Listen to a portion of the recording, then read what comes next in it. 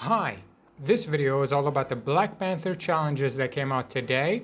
They don't need a video to explain them or show off anything special, but I just wanted to make one just to let you know that the challenges are live so that you can go in game and finish them. Challenge number 1 requires you to play 10 matches.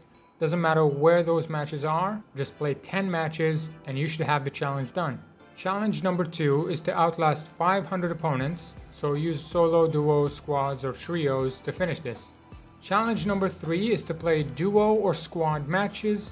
Keep in mind that the challenges are all unlocked at the same time, so all you really need to do is to play 10 duo or squad matches, which would finish challenge number 1 and challenge number 2 as well. Finish all 3 challenges and you'll get the Wakanda Forever emote and 50,000 experience. That should be all. Thanks for watching.